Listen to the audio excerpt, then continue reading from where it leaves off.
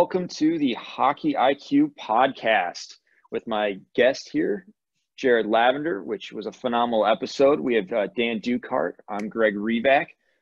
Really enjoyed this episode. I mean, Jared is just a great guy.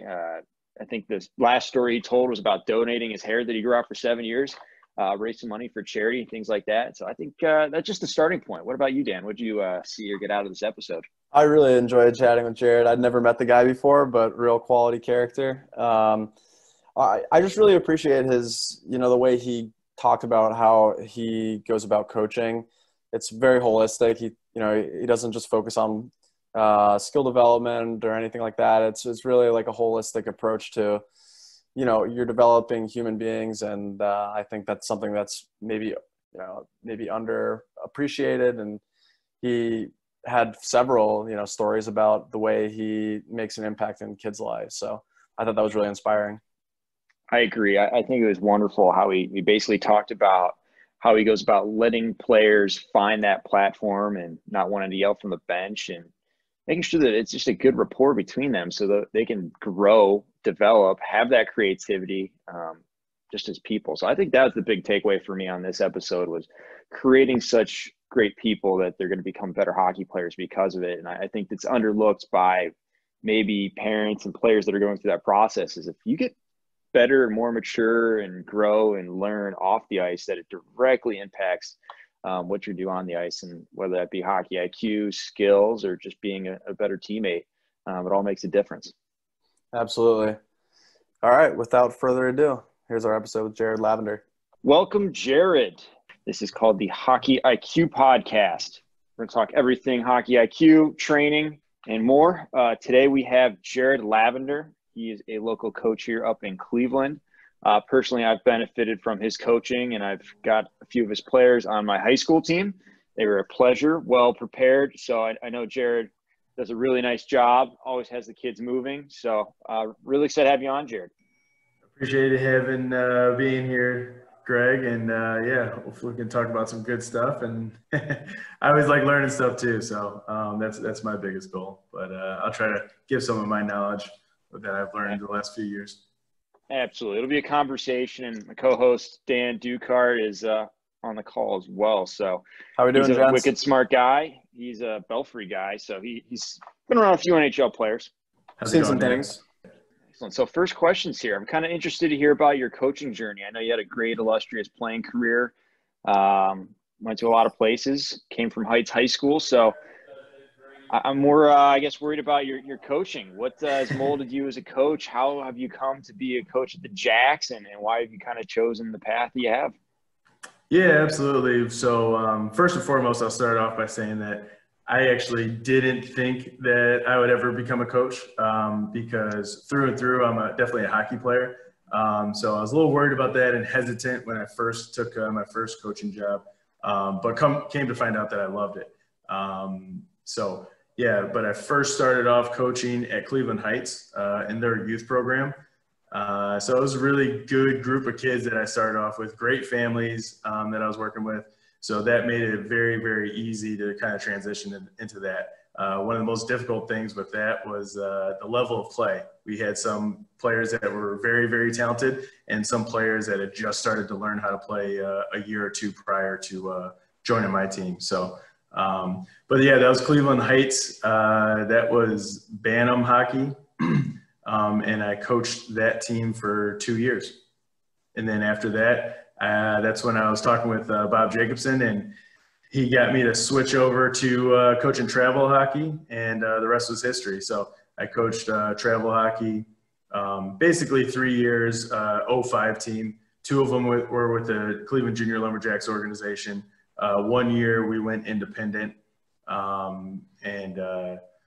that was just for happenstance, just kind of worked out that way. But it worked out well. Had the same group of kids.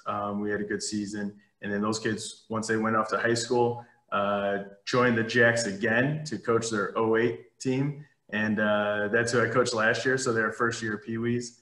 And I plan on staying with them for 3 years as well. So this will be my second year with the Cleveland Junior Lumberjacks 08 team. So you mentioned now that you coached the Bantam and now Pee-wee Do you, prefer that age group for one reason or another, or preferences there? Like what makes that tick? Yeah, so that age group, I think it's a perfect age group where kids are, those young players are really starting to grasp concepts, and that's when you're able to actually implement it and have them start working on stuff. So you see a lot of growth. One, the kids are starting to, they'll grow, a few inches in a few months sometimes. So like I have some kids, I didn't even recognize them. We just did a couple skates this weekend. I didn't recognize them because they grew so tall and, starting to kind of fill out too. But this is really the age where you can really help to mold them and get them into good habits that hopefully they will keep for, the remainder of their career, and they go a long way. So it's really that age group where they're still willing to listen to you and they're really just starting to develop. Yeah, that's That awesome. is the truest thing I've ever heard. This age group where they're still willing to listen to you. I've got the high school kids. I know how that goes sometimes. You can give them the perfect argument, absolutely nothing that they can say to differ it, and they just don't want to listen to you that day. So It doesn't matter. So I can appreciate that. Yeah, absolutely. Big time. Why do you want to stay with them? I think that's kind of an interesting concept. I feel like usually this guy does U18s, this guy does U16s, this guy does U14s because they know the age groups. Mm-hmm. So the reason why you do that's a benefit that you've seen, and just maybe some nuances to that. Yeah, for me, I think it's beneficial to stay with for the majority of those players for an extended period of time. If you're just with them for one season, you can give them a lot of information, you can work with them a lot, but I feel like you can really help to mold those kids when you have them year after year. And sometimes with certain kids, it takes longer for them to understand a concept or understand something you're trying to coach, or maybe I have to learn it a different way to coach it to them a different way. So I that's the part that I enjoy. I feel like sometimes one season just isn't long enough to work with the player. And so I really enjoy having, for the most part, those same players year after year to work with and really help mold them and get them going. I like that concept, but you said something very interesting that I think is kind of underrated in coaching. Having to learn it a different way, so you have to teach it a different way. So, I mean, what you got some examples that you can help the listeners out here with? So I think that is something that is a little more advanced than what basic coaching is, or what people think about when they talk about coaching. There's been plenty of scenarios where I've had to kind of teach it.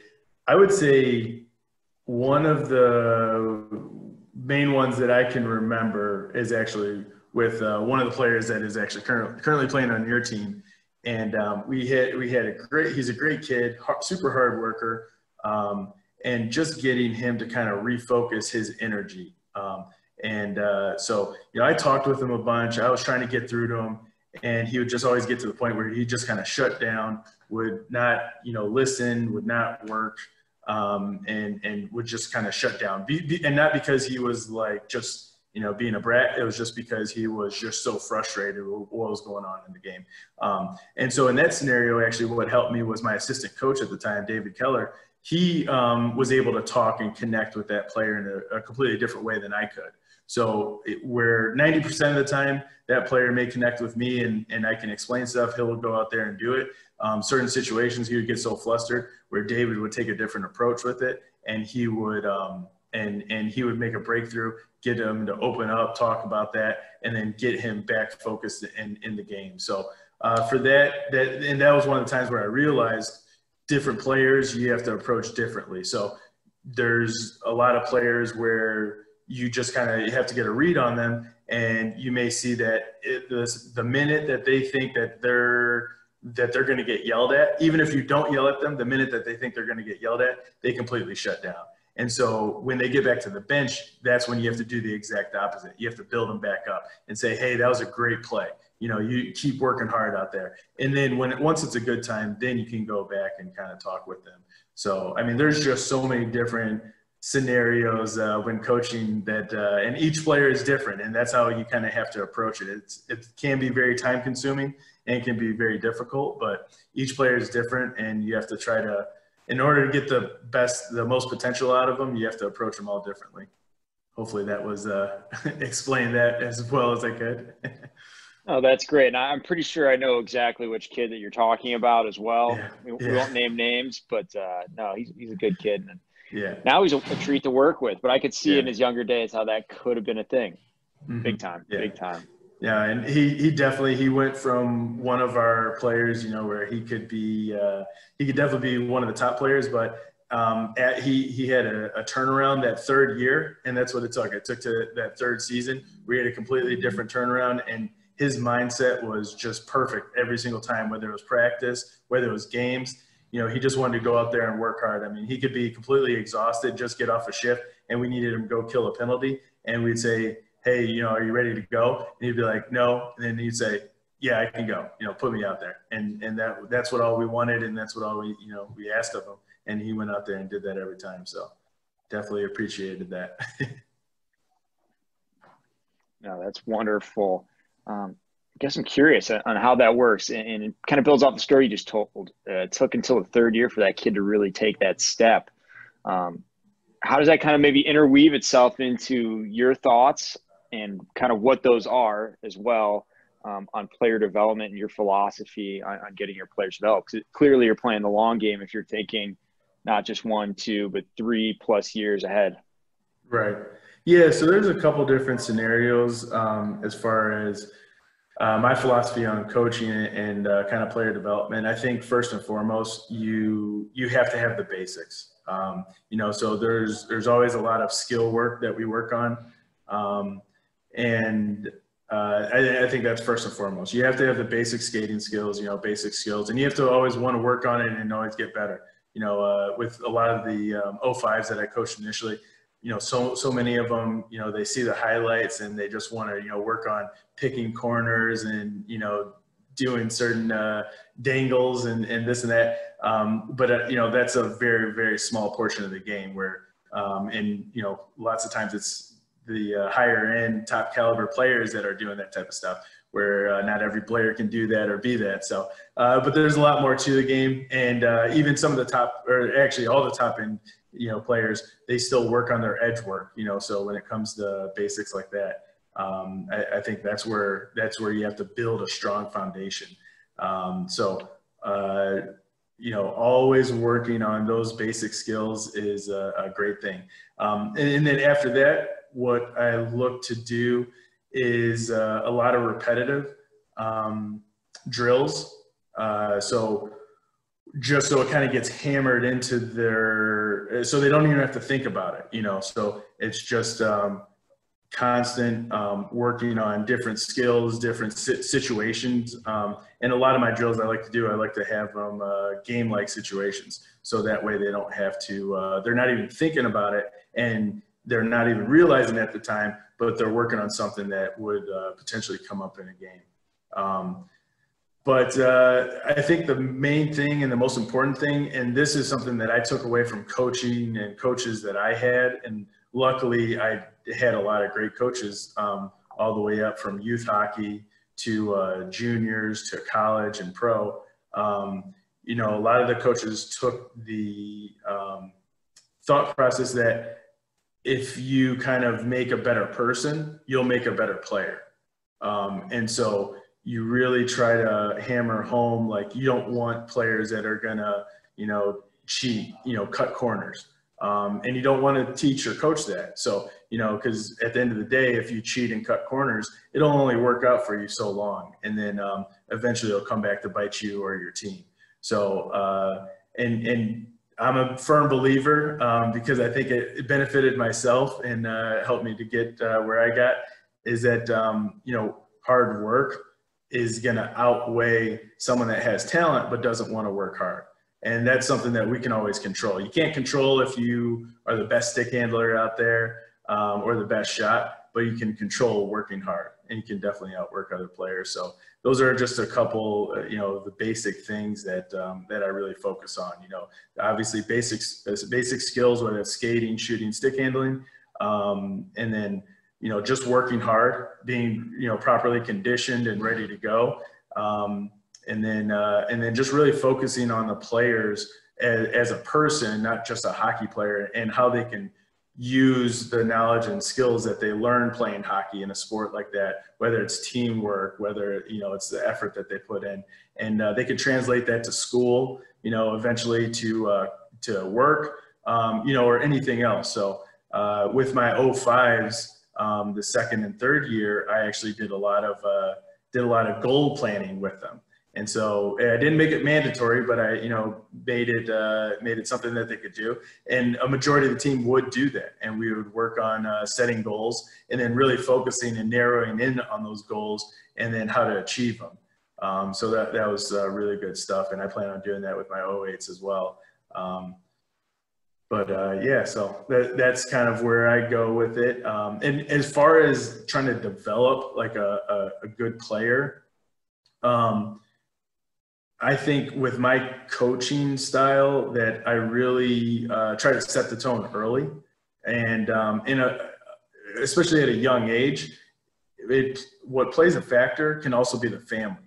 And like I said, I've been very, very kind of thankful and lucky that for the most part, I've had really, really great families, and they're super supportive. And if they have any questions, they come up and ask me. That they're not super aggressive about if they have an issue or if they think that maybe I did something wrong or that their kid was getting unfair treatment, they would come up and talk with me.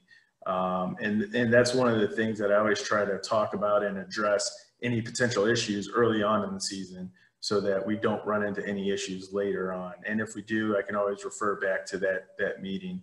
So I think definitely the family plays a huge role in that, because if the family's not really listening, or if the mom or dad wants to coach their player and say, don't listen to your coach, they're not going to fit in. And it becomes evident as the season goes on. And the good thing about that is that that player and that family, I usually don't have to even cut them because they don't come back and try out. And so it just makes our team that much tighter and that much better. And, just minimizes the issues that we have, so there's not a lot of in-house fighting and not a lot of arguments and stuff like that. So that makes for a better environment for everybody. Sounds like the next team you want to coach is an orphanage.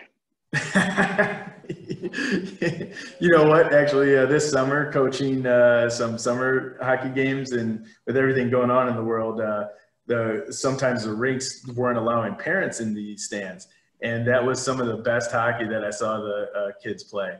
And so I think it has some benefits. Obviously, parents want to see their kids play, but it was just too funny to see the kids out there having a great time. None of them were looking to the stands to see, if their parents were like, oh, you did a good job, or you should do this, or you should do that. They were just playing the game and having a great time. So that was cool to see. That's awesome. So you touched a lot on, skill development and then building culture. I think both of those are hugely important and can't be overstated. I totally agree with everything you said. I'm curious how you go about developing hockey IQ. That is a great question. And there's certain things that I think about all the time. And one of them is hockey IQ and creativity. Honestly, I think with some of these, or a lot of these younger players, and I think they kind of go hand in hand, because I think a lot of hockey players with a high IQ are very, very creative. And, they don't even think about necessarily what they're going to do. They just have all those utensils in their bag, and then they pull it out at the right time when they need to. But coaching hockey IQ is very, very difficult. And I kind of think back to, how did I learn the game? And I really learned the game by observation. So I recommend, and that's how I learned too a lot about coaching. Whether I'm at a rink, away in New York, I learn a lot about just watching someone else's practice, watching what other coaches do or talking with other coaches and bouncing ideas off of them.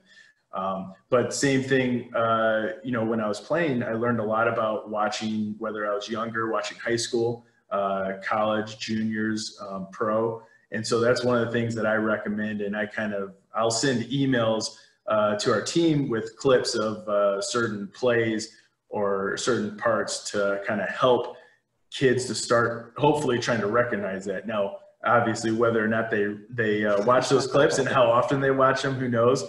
But I think honestly, that's one of the biggest or one of the easiest ways for some players to start kind of building up that hockey IQ is really focusing. And that's what I try to tell them, focus in on just one player and watch that player for, a whole game and see what they do really well, what you like that they do. And that's kind of what I would do when I was younger. I would pick and choose one player here or there, watch them and see, and as oh, they did that really great, I want to try that, and then go out there and try it. Now, I think one of the biggest issues is that a lot of players, they start watching those clips and then they just see highlights and they're like, okay, I want to try to do that. And that doesn't necessarily help their hockey IQ. But yeah, one hockey IQ, I think it's it's a very difficult thing to kind of coach a player. It's something that I think they have to kind of be willing to work on.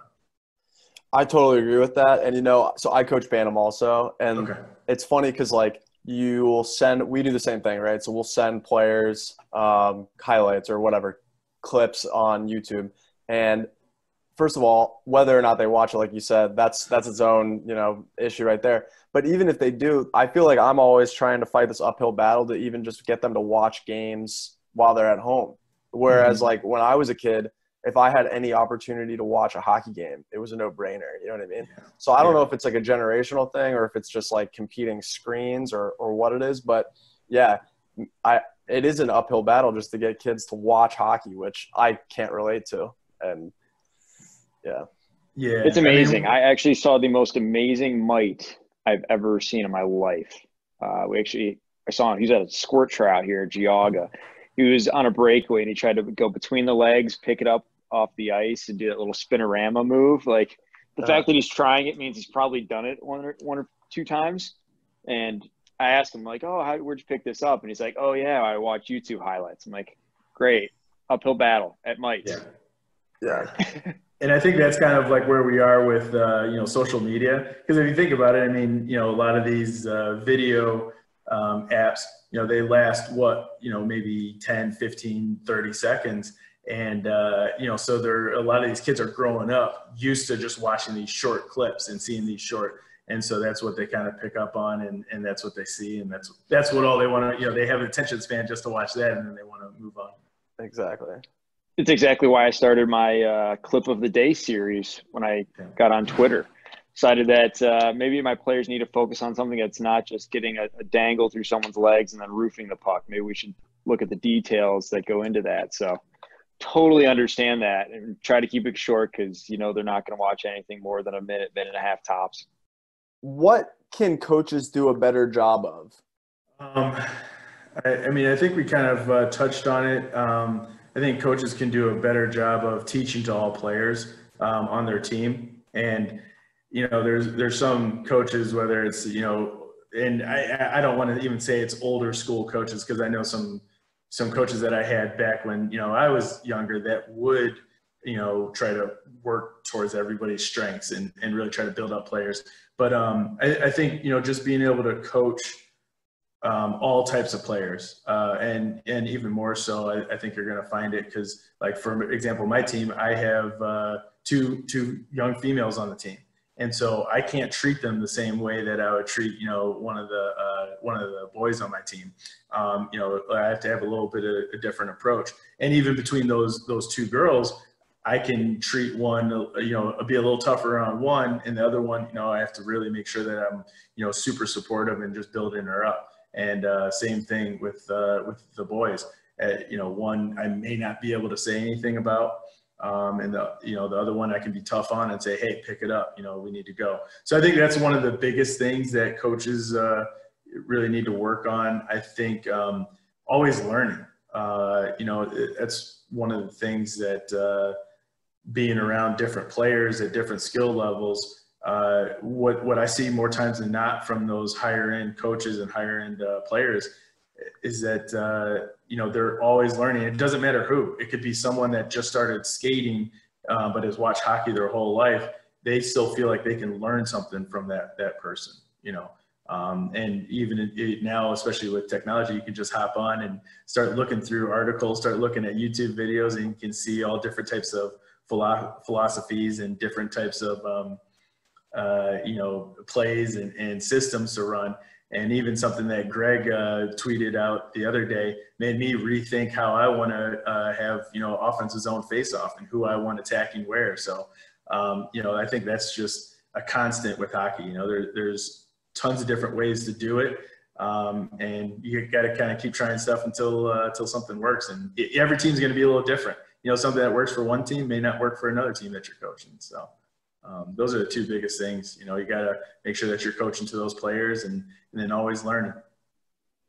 That's amazing. And what you just said is exactly what I try to do, is ask myself questions. And then, like, am I actually thinking about this? I feel like there's so many things that you pick up through coaching, and everyone does them because they've done it for a million years, but they don't actually ask themselves, why are we doing this? And then trying to figure out and having that little self-start to, why are we doing it this way? And then doing the research, or I've never thought of this before, I don't really have a thought on it. Do the research, go out there and come up with something. I also so that was something big. But, I also think that, like, today's kids, like, they want to know, you know what I mean? Where maybe when we were growing up and playing, it would have been different, where, like, coach says something, so you do it, and that's that. Mm-hmm. I don't know if you can get away with that anymore, and that's a good thing. So I think it forces coaches to really, be introspective about what they're doing, why they're doing it, and then being able to communicate that. Yeah. And actually, that's a great point. I think with my team, they don't ask enough, like, why are we doing this, or how do we get to this point? And so sometimes I've been trying to do a better job of getting in the habit of explaining, why we're doing this, or sometimes I'll have a drill set up and we'll do the drill, for 5 minutes, and then I'll bring everybody in and say, okay, does anybody see where we could potentially do this, or why we're doing this drill? Because in a game scenario, we could do this. So, but that's a great point. That's hilarious you said that. I was doing a practice on Tuesday, and I was going up to this group, and I'm like, okay, me, guys. You've been around me for a full year now. Why are we doing this drill? And, like, seeing what they remember and what are they actually focusing on when they're doing the drill. I'm like, there's a reason why we're doing this. What is it? And then, like, trying to just watch them fumble over, like, oh, why are we doing this? Yeah. One, it's entertaining. Two, I think it actually starts to get them exactly what you said, trying to ask those questions, trying to understand it. So I'm a big believer in empowering the players. Like, at the end of the day, I'm not on the ice making those passes. Like, I want to be on the bench, not yelling, shoot, pass, far side, whatever that may be, because I want them to know it all, have all those questions, and start answering them for themselves. So couldn't agree more. I think that's the best way to go about it, and making sure that it's not about us, it's all about the players, and giving the responsibility. And I call it pushing the responsibility off. Like, by the end of the season, should be doing very little. You guys should be doing most of it, and then continuing to raise that bar each year. Yeah, and that's one of the things I think, players don't get enough credit, especially young players, where I find that whether it's coaches or parents or whatever, they're like, oh, they can't do that, or they can't compete with that team. They're not that good. And it's like, well, because I actually on purpose will throw in every once in a while, we'll throw in a really, really difficult drill, like a drill that I did in college or pros, that even at that level, we're going full speed, but even at that level, it was difficult for us to complete. So I'll throw in a drill every once in a while just to say, and then I'll call them all in and say, hey, just so you guys know, you guys were supposed to fail miserably at that. And you actually did a really good job. I surprised myself. I thought it was going to last for about 3 minutes and you guys weren't going to complete 2 passes and get a shot on net, but you guys actually did it. It was flowing nicely. Everything was running well. And, so don't hold yourself back, or don't think down on yourself.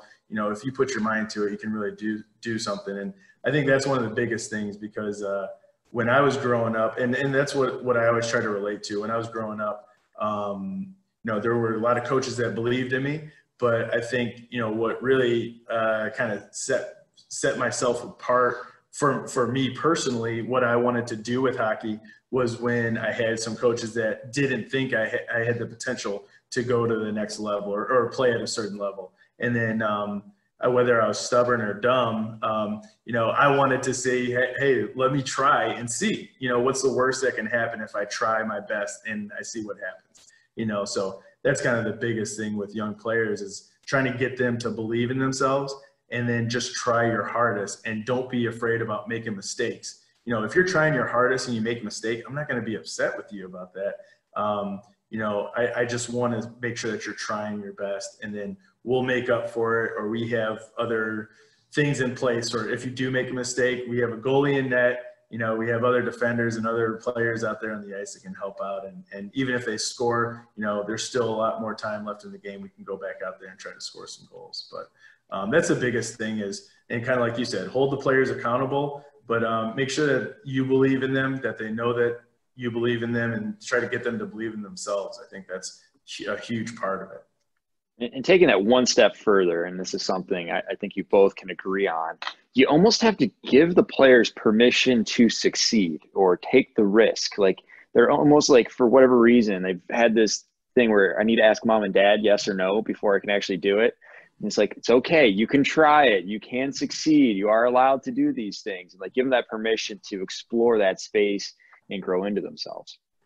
Yeah. And I think that has a little bit to do with kind of the creativity. And that's been one of the hard things for myself coaching is, you know, trying to get players to be more creative. And so they kind of hold back, and they're hesitant to try to do that. So, you know, I try to incorporate drills where, all right, here's the main idea of the drill. Other than that, you guys have to create everything else, or you have to do whatever.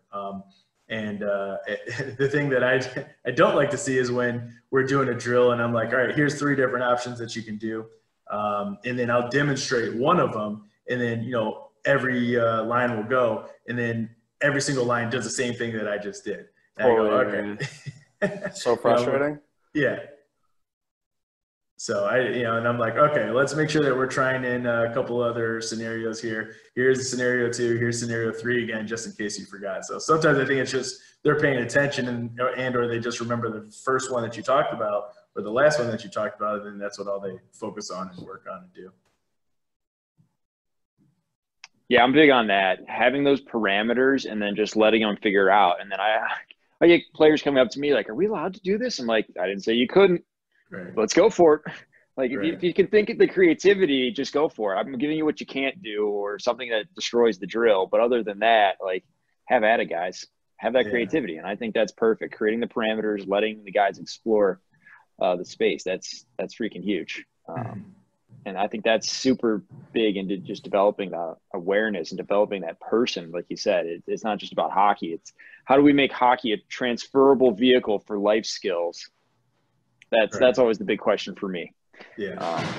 We do a little bit at Akron with that. We call it our Life U program, where we actually have like a whole program on off-ice stuff that you won't get in school and those types of things. So I think that's pretty cool. But getting into more on coaching and how you coach, what is maybe some of the greatest things that you've done, or some big epiphanies you've had as a coach for your teams or for yourself that's created that? So what's the greatest thing you've done as a coach for yourself? Oh gosh, in my short coaching career, I mean, I don't know. I mean, there's a lot of different things, you know, because I could even say from you know, when early on coaching at Cleveland Heights, helping kids to, you know, make the varsity team at high school. That's something that's great. You know, the kids are super excited about that, happy. And then even some of those kids, because of because they're able to play, you know, it may have kind of helped them to get into a college that they liked, and or make a club team, you know, here or there. So that's at that level. With some of the, like the travel hockey, I mean, honestly, just seeing kids grow and helping them out and grow as a player. I mean, that's some of the best things that I've seen. And not only that, but then also seeing kids want to help out other players. So I also do a program, or I did a program at Cleveland Heights, Learn to Play Hockey and Taught Hockey. And, you know, just talked a lot with the kids about working on skill, and, you know, told them one of the things that can really help you out to kind of figure out what you're doing with your own body is teaching other players. And I had a ton of the 05s that would always come out and help me out with those little kids.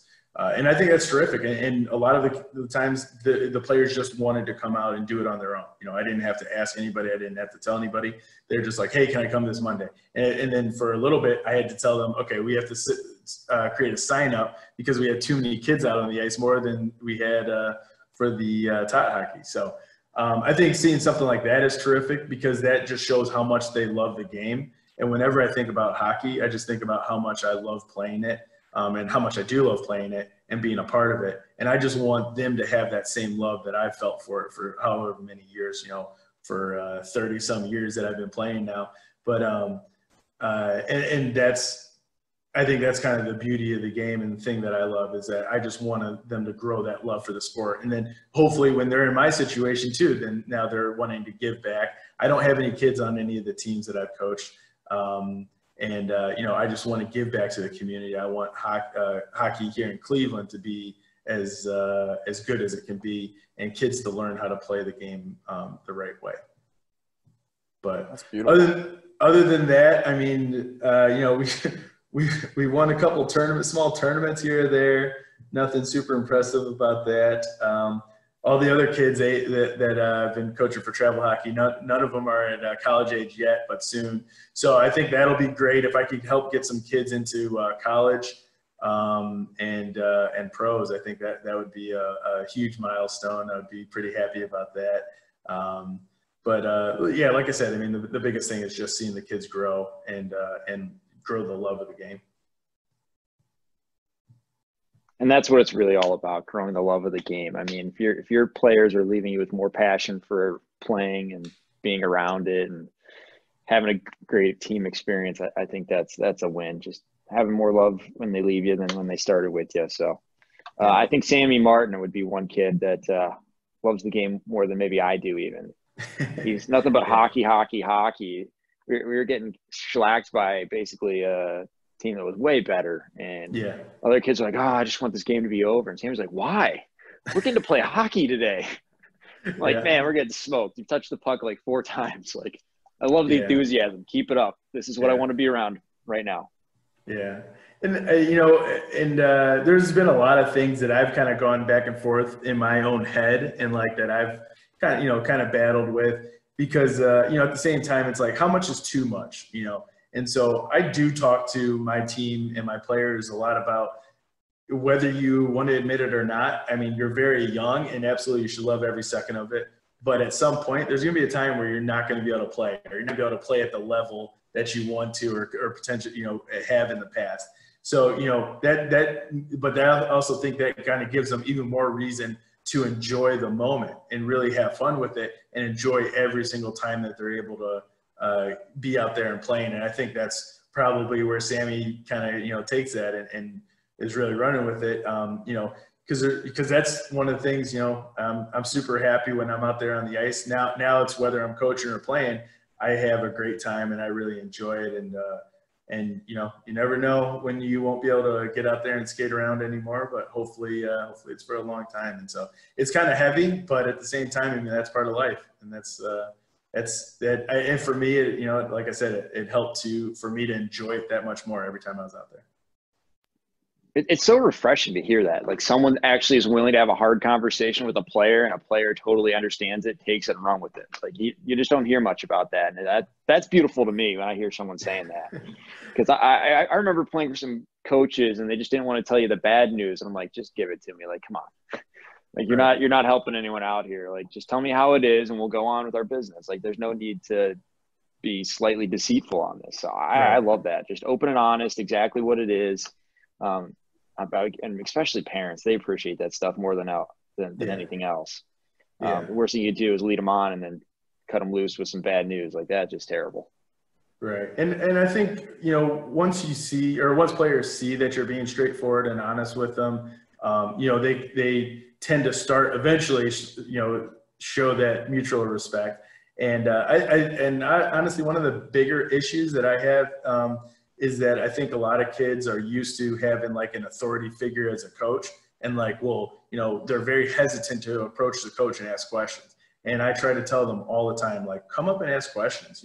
If you have a concern about something, you shouldn't be afraid to come ask me. The worst thing that I can tell you is like, no, I don't want to talk about it, but you won't know unless you ask. And I try to, make sure that parents and players understand I'm completely open and wanting and willing to talk about if there's any kind of issue, because a lot of times there's so much stuff going on in a game, even practices too, that you can't pick up or you can't see everything. And so something may happen and it may not seem like a big deal, but it may be a huge deal to that player or to that family.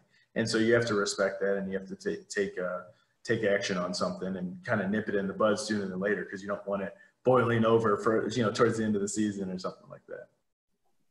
The biggest words of wisdom I forgot on this is that bad news never ages well. Yeah, it's like rotting eggs; they just get worse and worse. Just got to deal with it right away. So that's why I love Tortorella down there in CBJ. Like, as soon as something bad happens, there's not 2 days that go by before that guy's already talked about it in the group, and I think that's why they have that close bond, because it's exactly what you said. You're building that rapport through having that honesty. And I think one thing for me, what you said was letting the players come to you with issues. Like, they're able to fight their own battle. That's huge with what we were talking about earlier, of helping that player become better as a person, which then is going to develop them also on the ice. So, Dan, I don't know if you've had any experience with that, but I think that's huge for me, especially as like a college and high school coach, of those kids are starting to fight their own battles and being able to have those conversations that you're going to have as an adult. Absolutely. And like Jared said, part of our role as coaches is to develop humans, people, and not just hockey players. And that's a huge part of it, is, preparing them for what real life is like, after college or whatever. And, that onus is on us. So yeah, giving them, the platform to have the, this open and honest line of communication is huge. Yeah.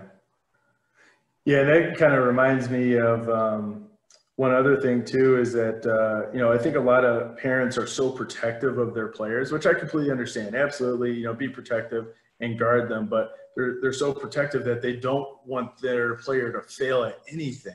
Right. And honestly, most of my youth career, I played on teams that were, terrible. We lost a lot, but that helps to build character. It helps you to learn more. I'm very competitive.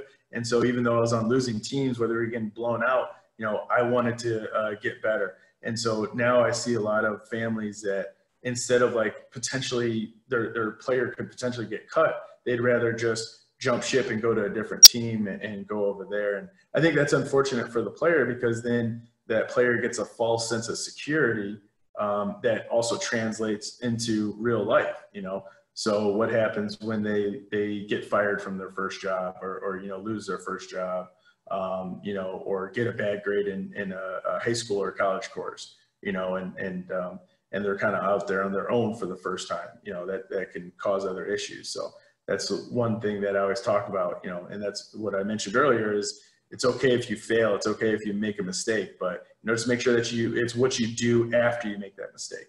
How are you going to react to that mistake? Are you just going to shut down and clam up and just curl up in a ball on the bench, or wherever? Or are you going to get back out there next shift and have the best shift of your life? That it's all about how you react in those scenarios.